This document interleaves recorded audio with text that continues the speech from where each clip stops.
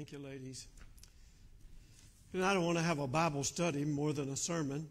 One of the good things about that's come out of this coronavirus is that, of course, a lot of churches now are on Facebook Live and YouTube and other things. This afternoon, as I was sitting there with TV was going, but I was going through and seeing several church services. I watched a couple of people that I know real well that's now on Facebook Live every Sunday, and so it was a blessing to hear some preaching. What I found out was I am extremely old-fashioned. Nobody is. Not only they're not wearing a coat, they're not wearing a tie. They're not wearing a tie. They're not wearing a coat. Just up there, but they're still preaching and preaching the word. And we appreciate that, and so it gives you something to do while the TV's going, but there's nothing on there much worth watching, and so you can hear some good preaching. So I put my earplugs in and hear some good things on the internet there. All right. The first verses that we're going to use is 2 Timothy 3, verse 1 through 5. It's really not my text verse. We're using, today we're going to talk about God's news behind the news. We need to realize that everything is still in God's control. And God knows exactly what's going on. And in fact, we've been told several times throughout the Scripture, several things that's going to be going on in the last days. Number one, we know that there's going to be increasing moral breakdown and religious apostasy, requiring Christians to be more alert and dedicated.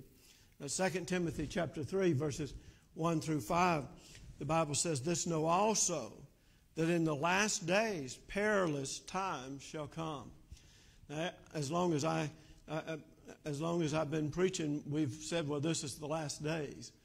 But we must be in the last days or getting mighty close to the last days. Perilous times shall come, the Bible says. "For men shall be lovers of their own selves." Many people are just looking out for themselves. I want to get everything the government's got to give. I want to get everything I can get out of you. Lovers of their own selves. Covetous, boasters, proud, blasphemers, disobedient to parents.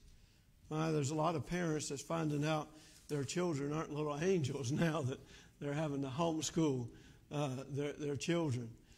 It's a funny video that was on of some father calling up his child's teacher and saying, you're going to start back to school, aren't you? You've got to start back to school. That problem we had last month, just forget it. So disobedient to parents. We could preach a sermon on that. Unthankful. People don't have a spirit of gratitude. Unholy. Without natural affection. We find that immoralities abounding and not what God has said was supposed to be the style that God would have us to have. Truce breakers, false accusers, impudent. That means troublemakers. There's a lot of people just want to cause trouble. They don't ever do anything good, but boy, they can sure stir up a stink. Troublemakers, impotent, and not content with anything. Fierce, despisers of those that are good. It just amazes me that so many governors have so much problems with churches now. They want to close down churches. We can leave the bars open. We can leave the abortion clinics open. We can leave the Home Depot open and the Walmart's open, but churches is got to be closed. We got to have social distancing. Well, I think you can look around here and say, we got plenty of social distancing in our church. We're not violating any orders there. Traitors, heady, high-minded. It's inflated with self-conceit. Oh, I'm the special person. I'm better than you. Lovers of pleasure more than lovers of God. The false gods of this world has had to close down too. Not just the churches. I would have said there would never be a time the NBA would be closed down. There'd never be a time that baseball season would be put off. That was just something that was unthinkable. So there's a lot of things that have closed that I would have never dreamed that anything could have happened that would have caused that to happen. Having a form of godliness, but denying the power thereof, from such turn away. We got plenty of religion, but not much godliness. We need to have more godliness and maybe less religion. Then number two, in the world, we know emerging cults and national crisis is going to take place. Matthew 24, Jesus was talking about the end time, and he said, there, take heed that no man deceive you. For many shall come in my name, saying, I am Christ, and shall deceive many. Ye shall hear of wars and rumors of wars. See that ye be not troubled, for all these things must come to pass, but the end is not yet. My religions, new religions have come, new doctrines have come. All of a sudden, many of the old established religions have decided that, this is a changing time, so we got to change our philosophy, especially in the area of morality. It is sad that people don't want to just go by the Bible, but rather they'd go by whatever the world's philosophy is at the time. Then he says, for nations shall rise against nations, and kingdom against kingdoms. And there shall be famines and pestilence and earthquakes. We always thought those famines and pestilence and earthquakes, well, that must be in the foreign countries. That must be in the third world countries, Africa and South America, and some of those countries that don't have a whole lot. But we have it right here. Pestilence has hit us right here in America. And earthquakes. Earthquakes happening in places where they'd never happened before, in diverse places. And because iniquity shall abound, the love of many shall wax cold. And so we see a departure. Israel illustrated it over and over and over again in the Old Testament. America was a Christian nation at one time. It's sad to say we're really not a Christian nation anymore. And we have seen iniquity abound, and the love of many have waxed cold. Then the third thing that we'd have to say that is in the news, that we know that God has a direct hand in everything, one way or another, but in particular is a tension in the Mideast. Palestine will continue to always be a focus point in the world right up until the Battle of Armageddon. And so we think things are bad now. We know there's coming a day that'll be much worse. When I was taking a tour of Israel, we went up on a mountainside looking out over that valley where the Battle of Armageddon is going to take place. It's amazing to me that they take us on a tour, and of course they could tell us about the battles that had already taken place in that valley, because many had. But I say, this is where in the future the Battle of Armageddon is going to take place. Of course it was, for Christians, and they like to impress us. It was a beautiful valley, a beautiful farming area. But one day the blood, the Bible says, will be flowing in that valley. But we're building up to it. The hatred for Israel is like no other hatred that we could find in this world. There's many people who would like to wipe them off the map. The Bible says in Zechariah 12 and 21, says, behold, I will make Jerusalem a cup of trembling unto all the people round about. That's speaking about that Battle of Armageddon. But those things are coming, and we're building up to it, and we've talked about it. And then the fourth thing that we know that God has talked about and promised is going to come, the growing preparation for a world leader. Things are happening now that 20 years ago I would not have been able to explain as far as the power of the Antichrist. The expanding world population, the ease of world travel. The reason we have this problem, this pandemic all over the world, is because the airports was full of people, and they were coming in from China, where it started, all over Europe. They were coming into the United States. When I was last time, when I was in Bolivia, I was amazed at the influence and the power that the communist China had. The offices, the buildings, the flags of communist China flying in several places there in Bolivia. And so we have a world community now. Used to, when something like this broke out, it could kind of be cornered in one little area of the world and keep it there. But now, with world travel, that's not the case. The perfecting of worldwide television. You know, we can see events taking place on the other side of the world with seemingly no delay. Maybe it's a little bit of delay and we're not aware of it. The perfecting of worldwide television communication system, the phenomenal ability to store information and then to broadcast it. There's only these are a few of the awesome conditions that has taken place in the world, where a world leader could suddenly emerge and have influence in every country in the world. And, of course, we know he's going to be called the Antichrist. And one of these days, he's going to come on the scene. One of the most shocking things is that the philosophy of people are getting little things implanted into them for all kinds of reasons now. I thought for a long time when you hear the mark of the beast, people just wouldn't accept that. But now they're accepting implants for all kinds of reasons. Your credit cards can get stolen and your bank fraud, people can get a hold of your bank account. Well, we'll just take care of that. You don't have to worry about credit cards anymore. Just insert this. The Bible says the mark of the beast, you'll not be able to buy or sell without having the mark of the beast. And I thought one time, if you got cash, everybody take cash. There's coming a day where cash won't be any good. You'll just have to show your mark in your forehead or on your arm. Some people believe it'll be a visible mark, 666. Other people believe it'll be something implanted in the skin. I kind of lean towards the implanting thing, but it may be both. It may be but at any rate, that day is coming, and we're building up to it.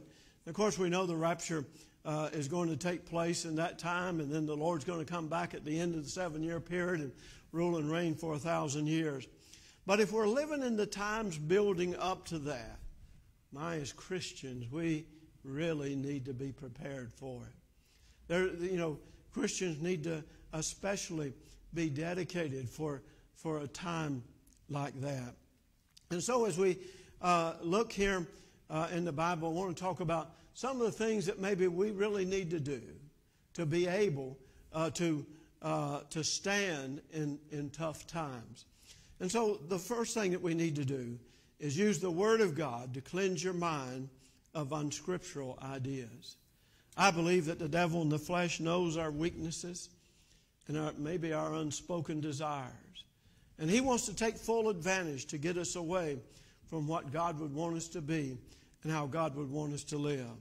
The Bible says in James 1:14, every man is tempted when he's drawn away of his own lust and enticed. We like to blame others for the problems that we have. It was the devil made me do it. Or I got in the wrong crowd. That's a favorite excuse for people. I got in with the wrong people. But the Bible says every man is tempted when he's drawn away of his own lust. I'm 69 and a half, soon be hitting that 70 mark. I wish I could say I got rid of all my lusts. But there's still a lot of evil desires in the old flesh. And you have to be on guard against them. The Bible says in John 15:3, now you are clean through the word which I've spoken unto you. It is the word of God that cleanses us of the vile filth of this world and even the vile filth of our mind. But if you're not in the word, it doesn't clean you. Hopefully everybody takes a bath every day, a shower, bath, something, to get the filth off of you. That's the physical outside that needs to be cleaned up. But the inside needs to be bathed probably more than even the outside. And the Bible says now you're clean through the Word. You got to be in the Word of God. It's not just a matter of coming to church one time or 3 times a week or however many times a week. You personally need to be in the Word. This is where Christians are falling short in a lot of their lives. They don't have that devotion time. In the Word of God, 2 Corinthians 10:5 says, casting down imagination and every high thing that exalteth itself against the knowledge of God, and bringing in captivity every thought to the obedience of Christ. What a challenge that is. We need to control our thoughts. We can't control them by ourselves. But clean through the Word and casting down, calling on the Lord to give us the power to do so. Number 2, we need to cleanse your home of books and magazines which are opposed to the Bible. And oftentimes when we talk about that within the home, the person that's talking about it says, well, maybe to the wife, maybe the wife to the husband, maybe to the children. You need to get rid of those things that are conflicting with the principles of the Word of God. But you know, we need to start off with me, myself, and I. Whoever has this conviction, first of all, they need to be doing it. They need to be cleaning their home. Anything that refers to I'm not talking about every book that's written by a non-Christian, but those that which challenge or contradict the principles of the Bible, even if they claim to be Christians. There are some people that claim to be Christians, and yet they write things contrary to the Word of God. And so there should be a search. Any religious book written by a false teacher, especially books by cults and false religions, need to be cleaned out of your home. Any book or magazine connected with the occult, including astrology and witchcraft.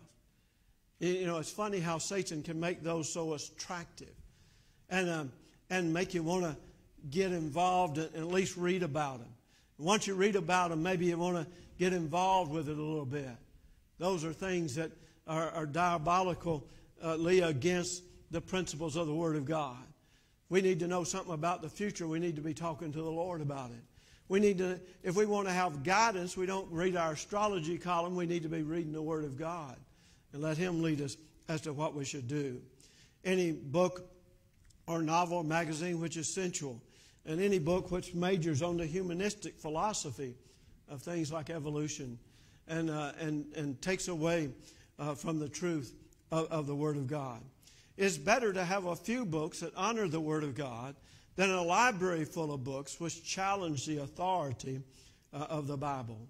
And so you can expect people become attracted to many times the wrong things. And if you may say, well, I got this thing, you know, it's not that bad, but I'll just leave it there. It's amazing how a spouse or children could become attracted to the wrong things. All right, then number 3, and this one, it might be kind of radical, but you need to think about this. Sever your relationships with any close friends who reject the Bible. Now, we can't take ourselves out of the world. We're not all going to go live in a monastery. And we're all going to have some friends that maybe aren't Christians and aren't living for the Lord at all. But we need to be careful about who we are intimate with, who we're really close to, who we let influence us. We need to find friends that's going to influence us for good. The Bible says it in 1 Corinthians 15:33, be not deceived, evil communication corrupt good manners. And so the word communication means company. Evil company corrupts, and the manners means morals. Evil company corrupts good morals.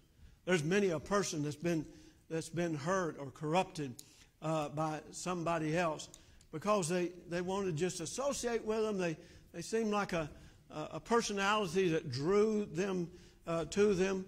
But we need to be careful if they're going to be drawing us away from what should be our closest friend, the Lord Jesus Christ. And so in 2 Timothy chapter 2 and verse 22, the Bible says, "Flee also youthful lusts, which follow righteousness, faith, charity, peace, with them that call on the Lord out of a pure heart." When we think of youthful lust, first of all, we think of immorality.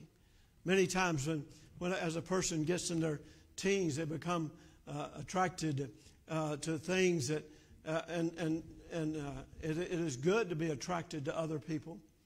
But we know the Bible teaches us that before we are involved in sexual relations, we should be married. And in this world today, the philosophy of the world today is, well, you don't have to wait till you get married. You can try some things.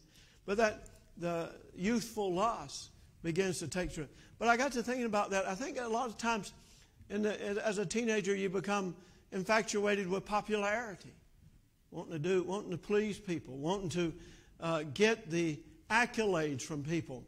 And if it means that you can't take a Christian stand in order to make people happy with you, then you compromise your Christian stand in order to get along with people.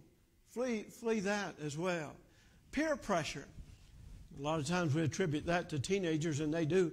I know many teenagers that would say, well, I don't want to do that because what will people think about me? And my friends may not like it. And on and on.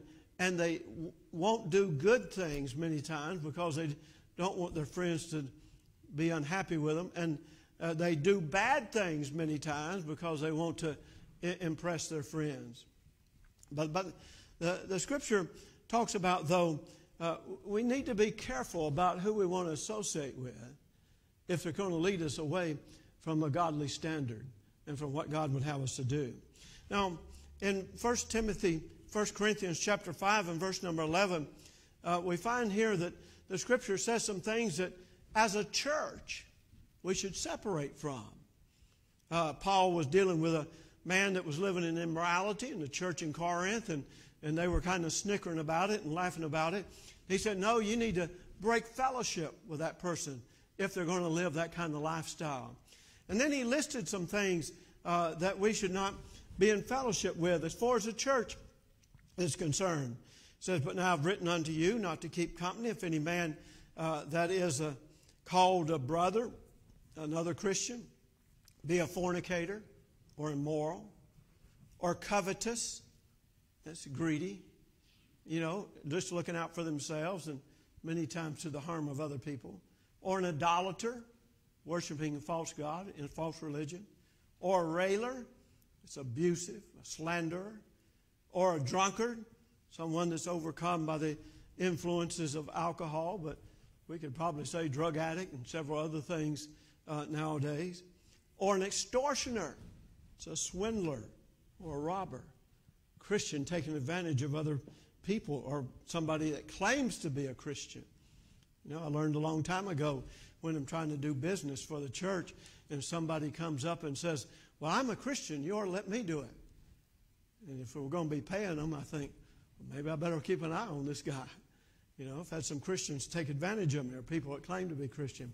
With such, know not to eat.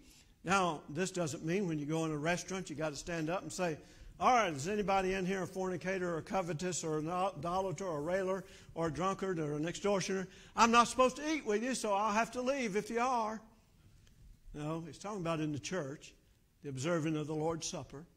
We're not to have those people in the church and observe the Lord's Supper with them because they are bringing an evil name against the name of Christ. They're not glorifying Christ. Out in the world, we can't be that selective. In fact, we're supposed to be witnessing to those folks out in the world. I got to thinking I've been reading about Jehoshaphat. There's several chapters towards the end of 1 Chronicles, I believe it is, or maybe 2 Chronicles now. But anyway, the story about Jehoshaphat. Jehoshaphat was one of the great good kings in Israel. Now, he had really one flaw. One thing made him dumb. Sin will make you dumb. And so he had one sin that made, he wanted to associate with Ahab. You know, sometimes when you're a king, you just want to associate with another king. And, you know, sometimes as a preacher, I get with other preachers and just want to fellowship with them. And whatever position you are in, you probably get with other people in that position. But we see Jehoshaphat was the king over Judah and a godly king. He had brought about revival. He had put away the false idols. He had run off a bunch of people that was dishonoring God. He had been a good king there in Judah. But Ahab was one of the most wicked kings that there were in Israel, the northern kingdom. And so we find that Jehoshaphat got with Ahab. And of course, Ahab talked him into going to battle at Ramoth-Gilead. And Jehoshaphat almost got killed. And Ahab did get killed. But when he got back, the prophets chastised Jehoshaphat for joining up with an ungodly king. Ahab was as ungodly as you could be. He was a terrible idol worshiper. He married to Jezebel, one of the most wicked women that we find listed in the Bible. And so he was chastised. He repented to God. And he began doing good things again that God could bless and that God was pleased with. And so it come a time that Jehoshaphat died. Now, in this weakness that Jehoshaphat had, wanting to really have intimate closeness with an evil person, he, in the midst of that, his son Jehoram was married to Ahab's daughter, another young Jezebel. You know, the sad thing about the Old Testament kings is that they would follow God, they would get rid of the idol worship, but the philosophy of the world was, if you wanted to have peace, you have to let your sons and your daughter marry the kings all around you. And so if they marry into the family of the idolatrous and ungodly kings all around you, then that king would not dare come and attack you because you're family. And so that was an ungodly philosophy.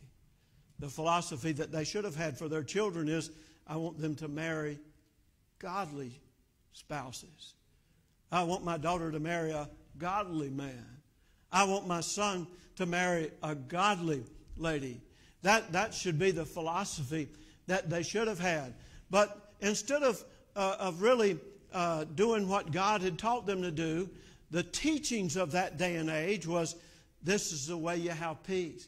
Now, over and over, we find that if they had trusted God, they could have won the battle. But because they didn't trust God, many times they lost the battle. Well, Jehoram was married to the daughter of Ahab. And here, the oldest son, after godly Jehoshaphat died, took Judah away from godly standards. Went back to all the things that Jehoshaphat had destroyed, all the idol worship of Baal and everything else. He went back gung-ho into doing that thing. The other thing that happened because of not having the right relationships as far as the world is concerned, Jehoram, all the sons of Jehoshaphat had been given a particular city to kind of be the mayor of or the ruler of. But Jehoram was made king and they were given a city. Well, when Jehoram got fully empowered, he killed off all of his brothers. You know, maybe they'd want to take his throne, so he just killed off all of his brothers. That evil philosophy of that day, of course, was kill off all your rivals so that nobody can challenge you for your kingship. I'm glad we got a little bit better system nowadays, but it's almost personal assassination that they try to do with everybody that's against them. But you see, this one thing that Jehoshaphat did that wasn't that good, associating with Ahab, brought future destruction to his family and also to his nations. And so we need to be careful what kind of intimate relationships that we have. Number 4, cleanse your job of any work that violates Scripture. The Bible says treasures of wickedness and Proverbs 10:2, treasures of wickedness profiteth nothing. And so oftentimes people get rich and then it brings destruction upon their life. Money wrongly gained carries with it a curse. Proverbs 17:13, the Bible says, whoso rewardeth evil for good, evil shall not depart from their house. And the Scriptures tells us that great treasures without right is going to bring destruction. But better, Proverbs 16 and verse 8, better is a little with righteousness than great revenue without right. And so we need to think about the job that we have. Is it something that we can have and it is honoring to God? Or is it something that would be dishonoring to God? We all need to work. The Bible says if we don't work, we shouldn't eat. And one thing we know, we Baptists like to eat. And so we all need to work. I don't want everybody to go out and quit their job because something's not perfect on the job. In fact, no matter what job you have, nothing is perfect. Even if you work here at the church, everybody here is not perfect. Just me, but not. No, I'm not perfect either. You find out that. But if we're doing something that violates God's standards, it may be that maybe we need to try to find another job. Maybe we need to try to do something that can be glorifying. So are you making money on a product that damages the lives or morals or health of those who use it? Are you required to be dishonest or deceptive in any way or to compromise your convictions? Has God ever convicted you about changing your job? Maybe God's calling you to preach or to get into ministry or something like that. Are the demands of your work forcing you to sacrifice the time you need to be spending with your family? And so there are things that we need to evaluate as far as our job is concerned. Number 5, cleanse your life of unnecessary distractions by reading, studying, memorizing, and meditating on the Bible. We have so many distractions now that keep us so occupied that we don't have time to pray. We don't have time to read our Bible. We need to have the right priorities. And those priorities need to be solid in our life. I'm going to read the Bible. I'm going to pray. I'm going to have some family time. And so you may evaluate those things. Maybe there's some things, some hobbies or things that needs to be removed so that you can do the things that God has said that you should do. Then number 6, replace what you remove. Don't just leave an empty spot there, but replace what you remove with godly influences in your life and in your home. Find ways, of course, to have that family devotion. Find ways to have that prayer time. But find ways to have that time doing other things as well. Purchase classic Christian books and biographies and read them. Get a daily devotional book. Invite godly Christians into your home to be an example to your family. Buy good Christian music and put scriptural plaques on the wall. Don't be ashamed of Christ. These are things that oftentimes in this world, the world would shun and would criticize us for. But if we want to be a light, we got to get the dirt off the light, so to speak. If we want to shine brightly, we got to be dedicated to the Lord. Let's bow our heads for a word of prayer. Heavenly Father, we live in a wicked world.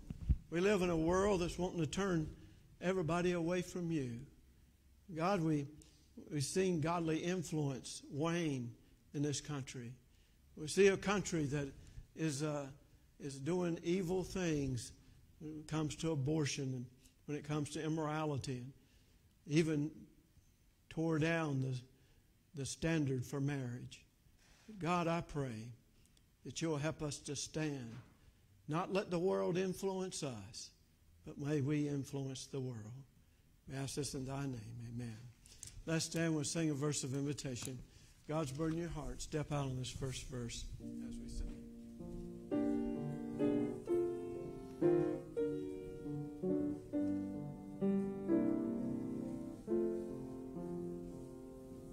Sever Search me, O God, and know my heart today. Try me, O Savior, know my thoughts, I pray. See if there be some wicked way in me.